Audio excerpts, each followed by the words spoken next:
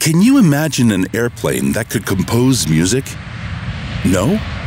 We couldn't either, until it came true. However, let us not get ahead of ourselves. First, we had a challenge.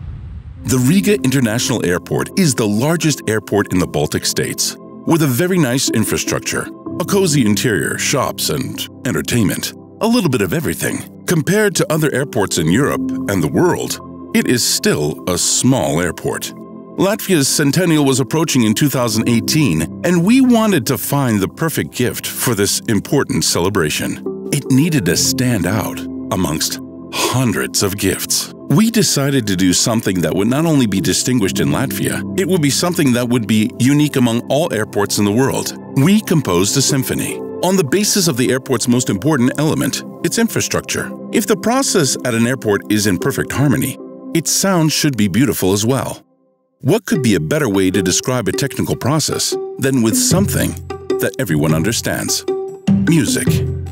Okay, but how can motion be converted into sound? We found the answer with artificial intelligence. We contacted people who work with smart solutions for cities and cargo handling. They had a program that could distinguish the type of objects in security surveillance or other videos. After that, we started to illustrate note lines on the videos, providing a specific sound for each object: airplanes, cargo vehicles, baggage. Then we started to film thousands of minutes in various parts of the airport. With the help of AI, we had many musical phrases. At the end of the process, we hired a musician to arrange them in a logical sequence. And after several months of hard work, the Riga International Airport Symphony was born. The results were astonishing. A video of the symphony was viewed more than 1.5 million times online. It was shared and published by media outlets locally and throughout Europe. The video was presented on Latvia's biggest morning television show. Lidosta Rīga ir kļuvusi par pirmo lidostu pasaulē, kur paveikts šāda veida eksperiments.